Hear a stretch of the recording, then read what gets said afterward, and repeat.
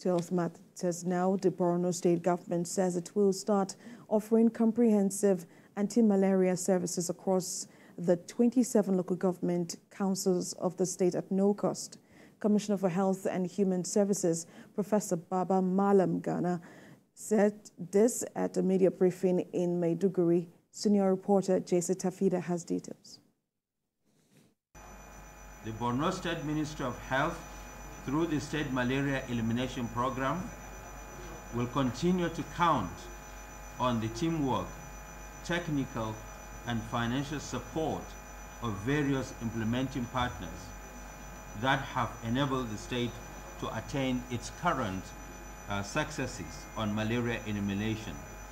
This tempo needs to be sustained. Reaffirmation of positive commitment by the State Commissioner of Health, Baba Malam Gana.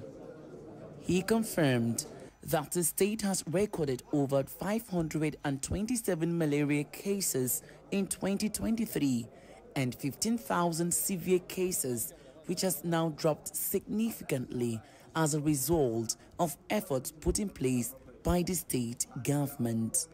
I'm pleased to inform you that the State Malaria Elimination Program has yielded better results, as recently seen in the National Malaria Indicator Survey of 2021.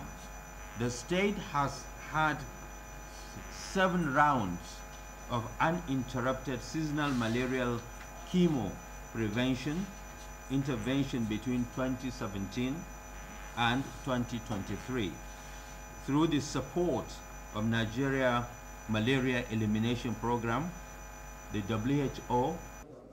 Easy access to malaria preventive and treatment interventions was guaranteed by the World Health Organization, especially in communities that are difficult to reach and have just relocated. We are committed to leading our teams to provide more support to the government of Borno, and we will continue to advocate at the national and global levels for more equity and resource mobilization to ensure that malaria prevention and control programs are significantly scaled up.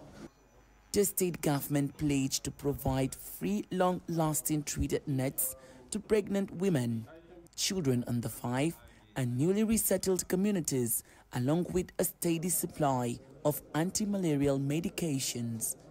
Jessie Tafida, TVC News, Maiduguri.